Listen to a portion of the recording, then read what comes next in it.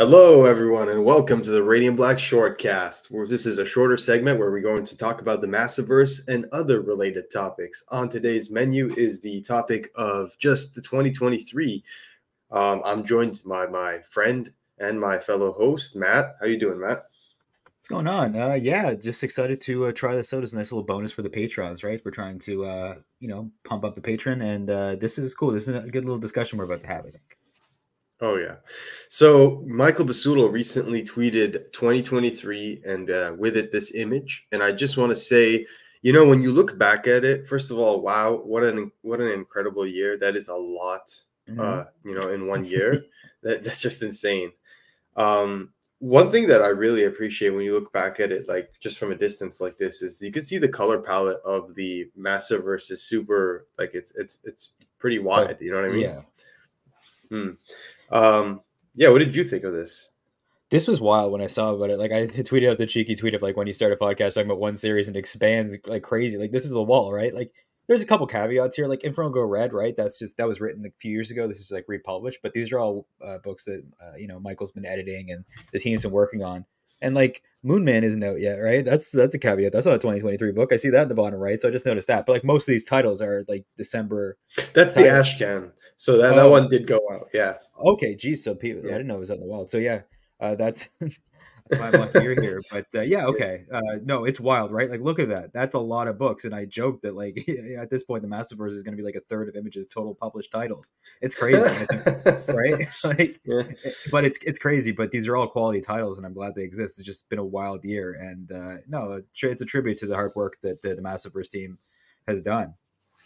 for sure. I mean, just looking at all the different genres we have here in the Massiveverse, and we have all these different titles. Everything from let's go Radiant Pink, Dead Lucky, Inferno Red, Rogue Sun, Radiant Black, No Deep One. cuts. Yeah, Deep Cuts, Ordinary Gods, Shift, Moon Man. I know that some of these are not Massiveverse covers, but it's still what Yeah. the people who are working in the Massiveverse accomplished. Yeah, take a bow, editor Michael Basuto. He's done an incredible job. I think, when you look back at it like this as well, it's easier to feel more forgiving towards the delays and everything because you realize, like, man, these guys are that's a lot of books. They're working really hard. It's a small team they've got there at the Massiveverse and even working on these other books. So just the fact that we're getting such high quality books is a blessing in itself.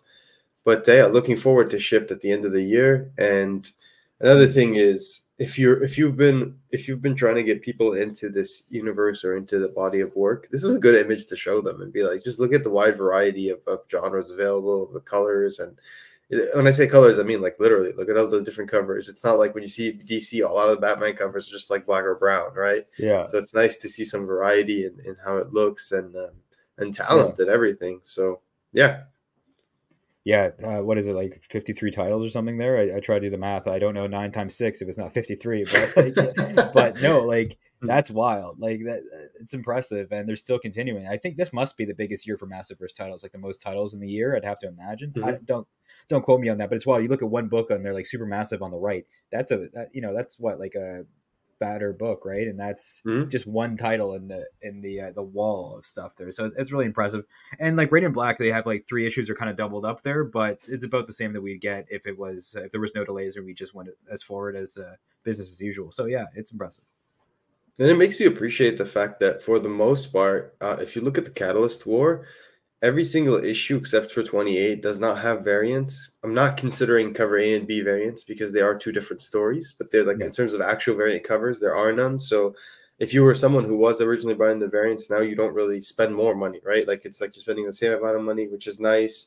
And then Mhm. the only issue that has variants is issue 28 with the Walking Dead covers. They have one for each cover. So to tie into the whole Stefano Simeone Walking Dead artwork he did across connecting covers of each title. Mhm. So yeah, one thing I do want to say a quick honorable mention and shout out to is the deep cuts over there at the Massiveverse. I don't think anyone brought it up yet. I've been a huge advocate of this title. I really, really enjoy it. I think it's Eisner worthy. I don't know, like even if it doesn't win Eisner awards, I think it'll get nominated for sure. Yeah. Igor, Danilo, I forget who did the artwork for the second and third issue, but just incredible talent. I know Kyle's been writing this with Joe Clark, and man, this is a really special book. anyone who likes jazz music or even just music in general, I think can appreciate this book. Each issue is its own thing as well. So you don't need to like really be following from the start if you can't find any issues. All the covers connect. It's really cool. Just a fantastic series overall. But yeah, looking forward to Moon Man, guys. It's on FOC January 7th or 8th, I believe. And it comes out, it's slated to come out January 31st. So 2024. So make sure you pre-order that book. And yeah, if you're a Kid Cudi fan, you should be pretty excited. Yeah, definitely. And January 31st, that's the date where we're not sure exactly what's actually going to end up coming out on that day, because like there's like 3 or 4 Massiveverse titles dropping that day. So yeah, either way, we know it'll be good titles whether they come out then or not. But yeah, the 31st is like the deadline, the last title in January. But yeah, it should be good. And I am really excited with Shift to see where that plays into the. I feel like I had that theory at the end of the last Radiant Black episode where we're talking about, is Shift going to be involved in the Catalyst War? Because we know there's a bonus story in that. So not only is it nice to see it collected, so you don't have to like flip through the Image books to get it. Not that they didn't have good titles there or good stories in that, but it's nice to have all of the Shift stuff right there, because I know a lot of people missed it. It's probably the most. Some people said it's hard to find. Like it was, those books were expensive. They were like $6 each, and they had a bunch of different stories, so they weren't heavily ordered by stores.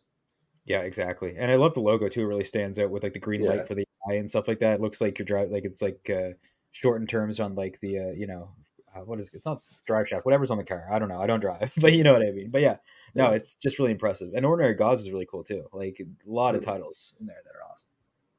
Yeah, well, for sure. Yeah, so moving on, our other topic of the day for this Radiant Black Shortcast is recently we've seen Tim Seeley tweet this out on Twitter saying the problem with that is that everyone is risk adverse as hell on all. This was part of a long thread, so let's restart. The problem with that is that everyone is risk adverse as hell on all sides of the industry. Someone will have to take the hit and build books into longer series, growing readership over time, and unfortunately, it'll probably be the creators.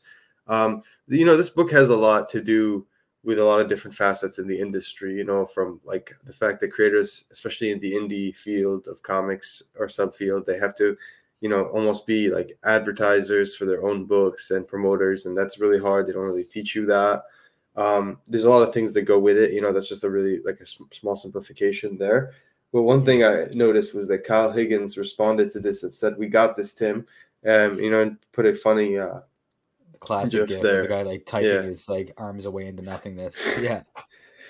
So like this makes us wonder. Obviously, Radiant Black is currently we've seen up to 30 issues solicited, and with the latest Image Comics solicits coming out the other day, there haven't been any more Massiveverse books solicited except for Moon Man, and that's not Massiveverse, and No One number 10 has been solicited. So one thing I noticed, and this could be an error, Michael Basuto said it was an error, but you never know, is that this was the Amazon solicit for the most recent volume of Radiant Black, the most up-to-date volume of Radiant Black. This is collecting the second part of Catalyst War, which, as you can see, is 28, 28.5, 29, 29.5, 30, 30.5. So that's up to the end of the Catalyst War, and it says coming out May 2024. When you look at the solicit, it says the final volume in the Radiant Black series. So the Catalyst War concludes. Both Nathan and Marshall are pushed to their limits by the alien force that originally forged the Radiants, but only one will do the unthinkable to emerge victorious. The Catalyst War ends here, and the future of Radiant Black will never be the same. Okay, so my question to you is, first of all, do you consider, in a lot of ways, a lot of people I feel like in these days consider, especially for indie, like 30 issues to be a long run? I personally do not. I think it has to be like at least somewhere in the 50 plus issues, especially since like if we're talking long and we're comparing it to existing titles, look at Spawn, look at Invincible, look at like those were all at least 100 issues. You know what I mean? Dead even got like it got past the hundreds. Yep. Yeah. So yeah, what like in terms of that, what do you think? Do you think, like, my question is, do you think, with you seeing this, Basuto, I think, said it's a mistake. It could just be the end of Catalyst War. That's what was meant. But do you think that Kyle Higgins and the team at the Massiveverse are going to end this after Catalyst War and do something like Shattered Grid with like Power Rangers, where it went on for a certain amount of times, certain amount of issues, and then they stopped it. They did Shattered Grid, and then that was the new series, I believe, or something like that? Or do you think that like Radiant Black is going to get reset at some point, or are we going to continue? And then that's the first part of my question, and we'll get to the second part of my question later. So yeah. Well, we had a similar discussion on the last episode of the Radiant Black Pod too, where we're talking, like, I was wondering if this was the end, because, you know, Kyle said, and like the times we heard him, we remember he was saying, I've got like 2 years of story that I want to do, right? Like, not that that was the end, but he said, I thought about like 24 or whatever he said. It was about, you know, like 2 volumes worth or 2 years of stuff. And this is right around that timeline, right? Or maybe even 3 years or so. So it's possible, but there's so much meat on the bone there. Like, you could do a spin-off of the post timeline, though. You could do What If in the Radiant Black universe, and I think there's enough to do 2 or 3 really interesting concepts there. So I'm hoping it isn't, but I feel like it is possible. Kyle has multiple things going on, right? He's doing the Moon Man project. He's got Deep Cuts. Ordinary Gods was another series he had going at the time. I'm pretty sure that's wrapping up, but like, that was a really cool concept. So Kyle could move on, but I feel like there's way more to do with this project, and I feel like it has legs. Like, we've been comparing it to Invincible, and I feel like that's not a ridiculous comparison. I feel like it could definitely meet Invincible, because if you compare the writing, like Kyle, like Kirkman knows early on, there were some things that he's improving on even in the show, and there were some weaknesses in the comic. So I think like Radiant Black is better written than Invincible was if we go pound for pound, issue for issue. So I don't know. I don't think this is something you want to abandon, and that's my 45-minute answer of I hope not, but it's possible. What do you think? Yeah, I mean, I'm more on the optimistic side of, like, I would like for him, like, I'm personally, I really like the idea of long runs. I know Michael Basuto said before that I don't know if he necessarily himself likes the idea of a long run, but I think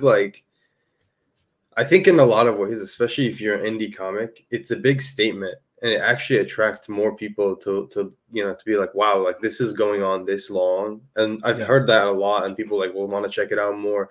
Like, I didn't know this the other day, but Undiscovered Country by Scott Snyder is still going. It's like 27 issues in. I was just like really surprised to see that, to be honest. But yeah, like, I think that's better. And I agree with what Tim Seeley is saying here, that it is risk adverse in a lot of ways. But we've seen that Kyle isn't. He's not only a super talented creator, but he's not afraid of risk. He's putting a lot of equity into his own. He's putting a lot of risk, well, you know, by taking up into the Radiant Black and really putting his own money into building this out. So you can see that he's gone above and beyond, like with the animation, like the meet and greets and C2E2 and stuff like that, like stuff like yeah, that. meet The and bath greets. bombs. Yep. He's Bath doing bombs. everything and more. Like, I can't think of a writer or creator that goes above and beyond more than Kyle with the bath bombs, the animated thing. No other comic. The card game now. Yeah. Card game. Yeah, like there's so much coming. The helmet, yeah, like there's just so much that's been done for Radiant Black already. And I think people are getting ahead of themselves. I see a lot of enthusiastic like requests for animation and TV show. And don't get me wrong, like that's definitely on the table, but we want to get to a position where we have, like Matt said, there's so much meat on the bone left. We want to get more meat, like, you know, chew more of that meat, you know, digest it, get out some good shit. You know what I'm saying? Like, because like we want at least like 50, 60 issues at least, or the entire series before you really go adapting it. You don't want like the pressure of like continue, like the George R. Martin style, right? You don't want that where it's like you're still writing it out and they're going to. You want more material to build off of. Like, we know with Invincible, it's like, hey, we've got at least 6 to 8 seasons that you could do for that show because it's all there, it's all time tested. But like, I think you run into these issues with like a Miles or a Kamala Khan in movies where you've only had these characters around for 10 years and there's not a ton of like the iconic storylines to pull on. So I feel like that could be an issue for adapting something too soon into another medium. So you want to wait and flesh it out. And I feel like there's a ton you could do beyond this. Like, we're talking about potentially going to space or wherever. So I feel like you could stick with it for sure. These characters like Marshall and Nathan, like Eva, all these characters. Satomi is amazing. Like, even like we've already done the spinoffs, which we haven't even mentioned too. So like a Satomi series would be awesome, just showing her time in prison and her story going through it. Right? Like, there's so much to do. So yeah, optimistically, I'd like to see the series continue for a while. And I think it would, like, I'm not trying to be hyperbolic, but it would be kind of foolish to end it at the Catalyst War unless it's like the Invincible level of ending. No, I agree wholeheartedly. I think it would also be foolish to end it. I think like ending it before 50 issues at the minimum, the very minimum, is like extremely foolish. It's just like you're shooting yourself in the foot. Like, look at Firepower. They get to 12 issues and they put like 12 variants. if Radiant Black gets to 50 issues, bro, I'd be calling Todd and being like, dude, you're doing a cover for me, man. Like, like you said, like, look at how much of the Image publishing line is just Massiveverse titles in the past year. It's crazy. Like, it's not a huge percentage, but it's a big chunk. Like, it's a small chunk, sorry. Which is respectable, like, for a new creator and you know, his friends and his fellow creators, like bringing them in and doing that. Like, that's all Kyle. So yeah, I don't know, man. I think Radiant Black should really try to go for that 100 issue plus, in my opinion. Like, if you can get to 100 and end, that's amazing. But if you can get to 100 plus, like that's like, I don't know. But it's like, again, you don't have to force it. It's more, or it should come organically. But I agree with you that there's still so much that's unexplored, like beyond just the main part of it, right?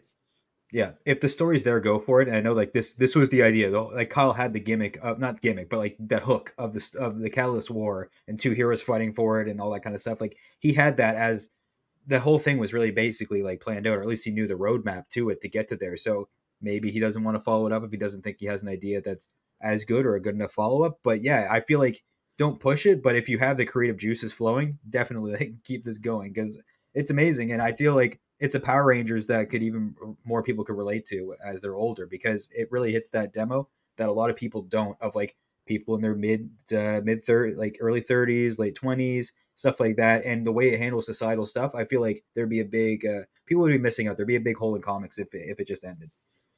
Yeah, plus, like, I even remember how, if we're comparing it to Invincible, we had like small segments that were focused on other characters, like Bulletproof or Monster Girl or Rex. And it's like, I think we can do the same thing here or the Radiant Black, where we can have small periods that focus on Radiant Red, even in the Radiant Black title itself, or even Radiant Yellow, which we've had an issue focused entirely on him before, and Radiant Red, issue 6 and issue 18, I believe, respectively.